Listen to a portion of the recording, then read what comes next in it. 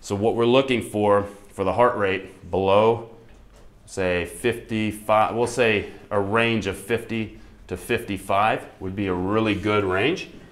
That means we're getting the adaptations in the heart that we want. And the HRV, the gold standard for general population is around 80. Okay, so if you can get it around 80, maybe plus or minus 5 to 7, you're doing really well. But in a lot of people, you're gonna have to work at that, right?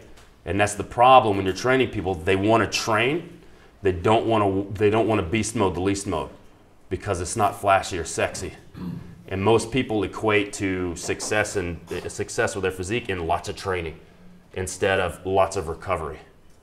Okay, and you were saying you were doing least mode without knowing it. You get people that, I don't know, maybe they go to, I don't know, whatever chain gym here, and they go in and some guy, he does shows, or he's real old school, and he just goes, oh man, you just need a good work ethic. So he gets you in, he smashes you with a bunch of hypertrophy work 4 or 5 days a week. Then he makes you start doing cardio. Maybe you don't have time for it, but he tells you it's more important than sleep. So you wake up an hour earlier so you can do your cardio, and then 12 weeks later, he's fatter, he's depressed, he doesn't know what's going on. The trainer goes, well, you must not be following the diet.